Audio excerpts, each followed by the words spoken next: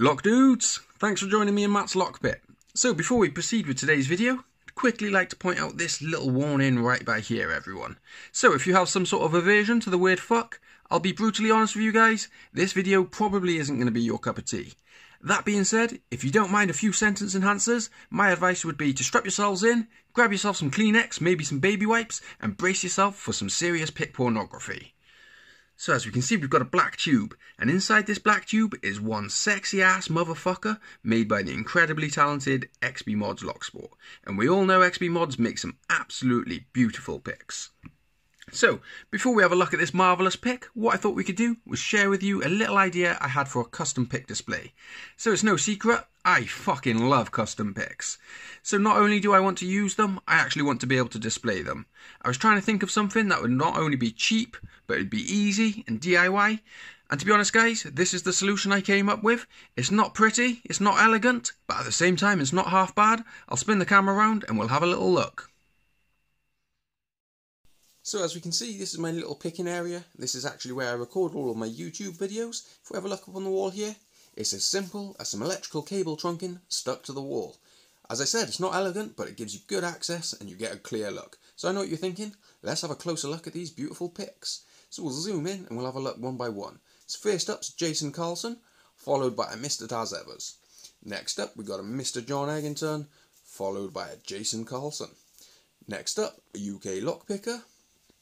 And then we got another John Eggington, followed by another Daz Evers. Jason Carlson again. Next up, Wes Pics. Yet another from Jason Carlson. We have a compilation pic from John Eggington and Daz Evers, followed by a Boy Bilbo 81. Last but not least, we've got a little mini pic here from Jason Carlson, and this gap right here, this is where the new addition from xbmods is going to go. So as I said guys, it's not elegant, it's as simple as cable trunking on the wall, but it does its job. There we go, a nice bit of extra pic porn for you all. So if any of the makers of those beautiful masterpieces are actually watching this video, I'd like to take a quick second to thank you all once again. Absolutely love them, each and every one of those is phenomenal. But now it's time to see the new edition. And would you feast your eyes on that?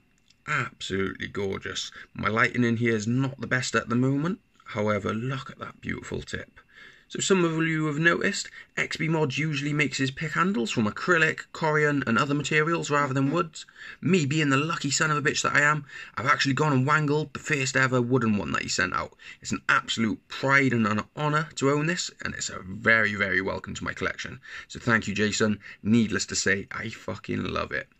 So let's jump into some images, see if we can get a better look at this, and I'll talk you through the specs of this pic. So next on the pic walk, we have a sexy little number from xbmods Locksport. As you can see, the leopard wood dress fits beautifully along the full-town body, which is made from stretch 667 and only 17 thousandths of an inch. To complement the dress, she's also wearing a set of 925 sterling silver rings, and I think we can all agree she's an absolute beauty. Holy fuckballs. Well, I think we can all agree that this is an absolute beauty. Absolutely love it. So once again, Jason, my friend, thank you so much. As I said earlier, it's an honour to have it as part of my collection. I'm hoping some of you enjoyed the custom pic display. If anyone actually fancies making one for themselves, electrical cable trunking can be found in many places. However, I get mine from Wilko's. It costs me £2.50 for 2 metres, so it's as cheap as chips. I'm going to sign off here, guys. Thank you all for watching. If you like this video, please hit the like, please leave a comment, and if you haven't done already, guys, please consider subscribing. Every sub makes a difference. Take it easy, everyone. Bye now.